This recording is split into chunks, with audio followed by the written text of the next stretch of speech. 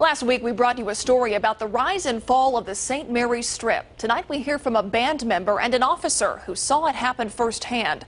Some believe crime turned people away from the iconic strip. But as the Night Team's Stephanie Cerna reports, it looks like things are rising up again for St. Mary's. About 20 years ago on the iconic St. Mary's Strip, lead singer of Anger Kill, David Diaz de Leon, met his wife Jen there. That was our first date at Wacky's Cantina. David and Jen, who is the bassist of Anger Kill, say they have many great memories on St. Mary's. Over the years, the White Rabbit was basically our home away from home for a lot of those years once we started with our band Anger Kill.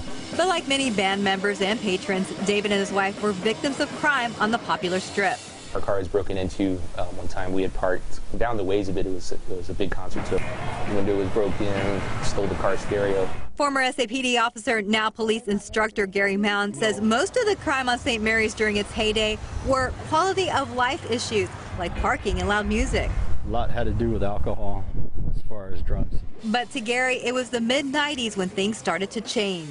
In my opinion, what led up to that was they had a murder back then. It scared a lot of people away from St. Mary's. Some neighbors who didn't want to appear on camera tell us there is still crime here. In fact, there are about 123 phone calls to police from this area since February of last year. However, we talked to one neighbor who says he doesn't mind the crowds. In fact, he supports a St. Mary's comeback. You can get cars from either up to around here, this area, or way further down even there. You just kind of got to plan on what times it's going to get busy. You kind of get used to it after a while. I've always thought that it has a good vibe even now, even over the years. It's just kind of been up and down.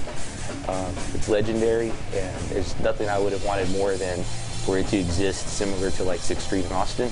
Stephanie Cerna, KSAT 12 News.